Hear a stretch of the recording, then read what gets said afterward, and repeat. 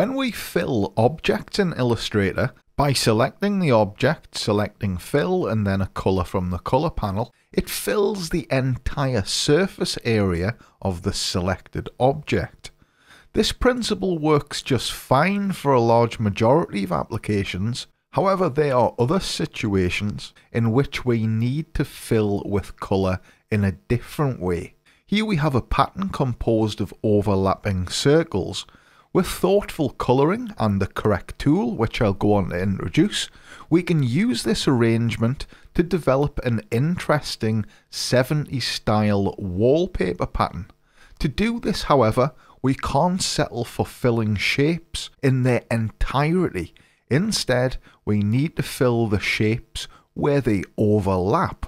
And this is the primary function of the Live Paint Bucket tool. Before we can use this tool, we need to make the object or objects a live paint group. And we do this by selecting all of these.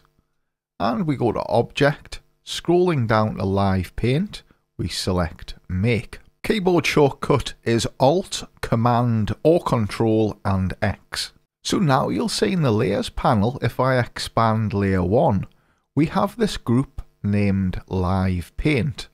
Expanding this group, you'll see all of those objects, the circles in this case, in the Live Paint group. And all of these will be subject to the effect of the Live Paint Bucket tool. And that tool can be found here in the Tools panel, where the Shape Builder tool resides. If it isn't visible, simply click your mouse button and hold, and in the flyout we can select Live Paint Bucket. Keyboard shortcut is K.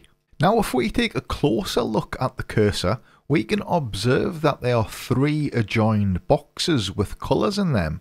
Or in this case we have brown, a non-colour, and white.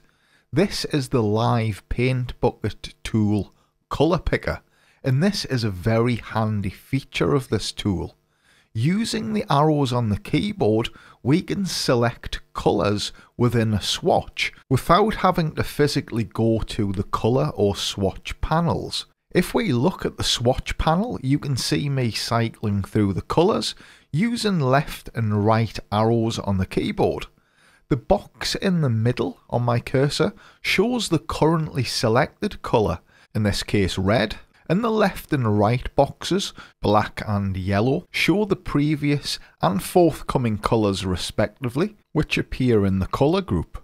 In the swatches panel, I currently have the Illustrator default colours. The top 3 lines is a colour group with various colours, which I can scroll through with left and right arrow keys on the keyboard, as demonstrated. I also have greys and brights colour groups. So I can access this colour group or whatever other colour groups may be present by using the up and down arrows on the keyboard. So pressing down, I'm now selecting the greys colour group. And now I can use the left and right keys again to select the colour within this group. I can do the same by pressing down again to enter into the brights colour group. And naturally I can go left and right to select the colour within the brights group. I can then use the up arrow to do exactly the reverse and move back up the groups. The Live Paint Bucket tool is often used in conjunction with a custom colour group, i.e. a set of colours which you've defined yourself. This allows you to cycle through more relevant colours. But colour groups are a separate topic. And for simplicity, I will just choose from the range of browns we have here in the bottom line of the first colour group. When we don't have the Live Paint Bucket tool selected, when we have the Selection tool selected for example, when we mouse over these objects, you'll see that each circle is highlighted individually.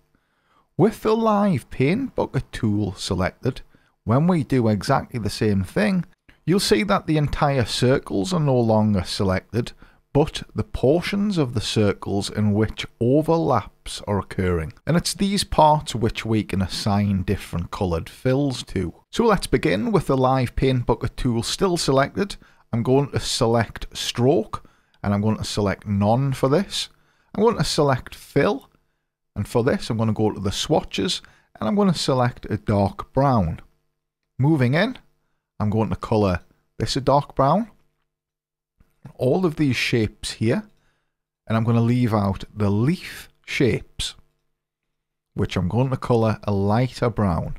And so, looking at my cursor, I can press left on the keyboard to locate that lighter brown colour. And I can also see this in the colour panel as it cycles through the browns. And then I can click into those shapes which I wish to assign that colour to. So running through all of these leaf shapes. We do have various means available to us in Illustrator to develop repetitive patterns, but we're doing this just for the sake of the demonstration of the tool. So there we have it. We've selectively chosen those colours and we've applied them to the overlaps of the circle using the Live Paint Bucket tool. As mentioned earlier, we went through the crucial step of going to Object, Live Paint and Make. Now that we've made that group, we can't assign fills any other way but by using the Live Paint Bucket tool.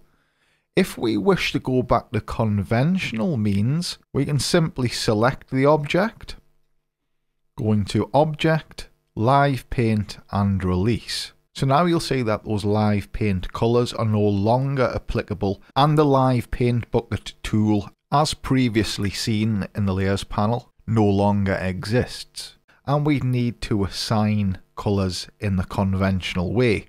That is, selecting a circle and then assigning a fill. But as mentioned, we don't have the capability of addressing the overlaps, because that is the function of the Live Paint Bucket tool. So undoing this to return back to our creation. Now, as you've seen, the Live Paint Bucket tool, which its name suggests, is like pouring a can of paint into a given area or container. Whether we use this analogy or if you're experienced with similar paint bucket tools in other graphic software, you'd know that if there's a gap in a shape's outline, the fill will spill out. In this case, the Live Paint Bucket tool simply will not allow us to make this error. So without the proper settings applied, which I'll go on to explain, Illustrator simply does not allow us to fill a shape with a gap. To compensate for this, the Live Paint Bucket tool in Illustrator has gap options. Before we explore the gap options, I'm going to create a gap in one of these circles. So selecting the eraser tool, I'm going to put a gap in this circle down here. Now, with the entire object selected, that is all of the pattern, I'm going to go to Object, scrolling down to Live Paint, I'm going to select Gap Options. From here we can define what size gap should be detected.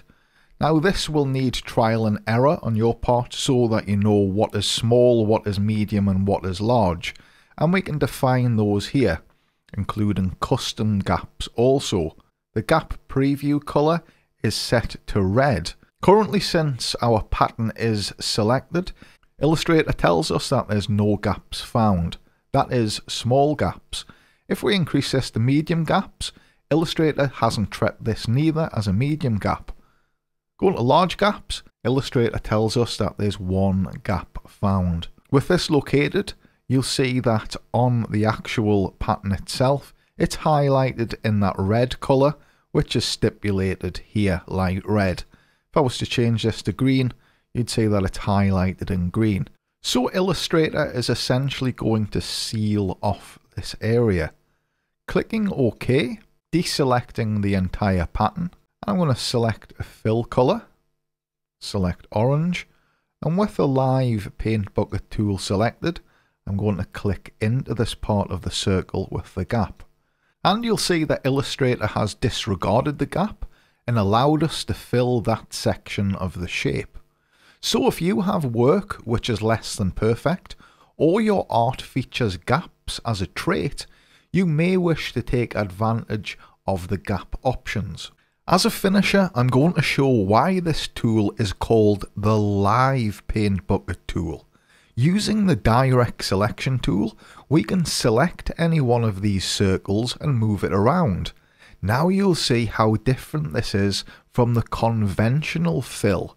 Illustrator is filling in those sections live. As the object is moved, the fill moves with it. And this is something we're able to do in our workflow.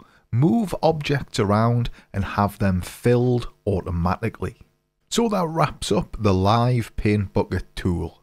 Of course, we aren't limited to patterns of circles or any other patterns for that matter. Anytime you find yourself in need of filling areas which are formed by overlapping shapes, the live paint bucket tool is likely to be your solution.